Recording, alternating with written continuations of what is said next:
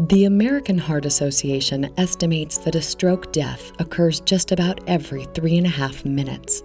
The average number of daily stroke-related deaths, 405. Stroke is also a leading cause of long-term disability in the United States. But a stroke isn't a death sentence. In fact, recognizing the signs of stroke and acting fast could help save a life. When a blood vessel in the brain becomes blocked or bursts, a stroke occurs. The two main types of stroke are ischemic, which involves a blockage in the vessel that transports blood to the brain, and hemorrhagic, or a stroke that involves bleeding in the brain. If you don't know the signs of stroke, you're not alone. 30% of people under the age of 45 don't know either.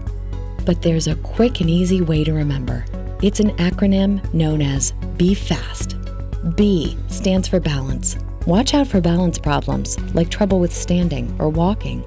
E is for eyes. Look for vision changes. This could be blurred vision or vision loss in one or both eyes. F is for face. Watch for droopiness on either side of the face or ask if the person's face feels numb. You can always ask them to smile if you're unable to tell. A stands for arm.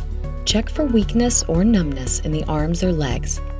You can ask the person to raise their arms to see if there are any issues. S is for speech. Listen for speech problems. This might include trouble getting the words out or slurred speech. Ask the person to repeat an easy sentence to verify this. T, time. Don't hesitate. Call 911 immediately. Always call 911 to ensure that the person is diagnosed and treated quickly. Why?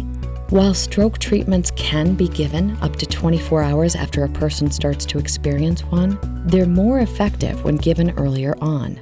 So, when you call 911, always let emergency services know the last time the patient appeared not to have any symptoms.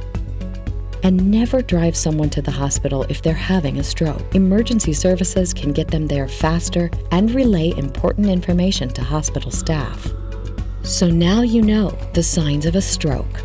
Just be fast, and you can help someone get the care they need immediately.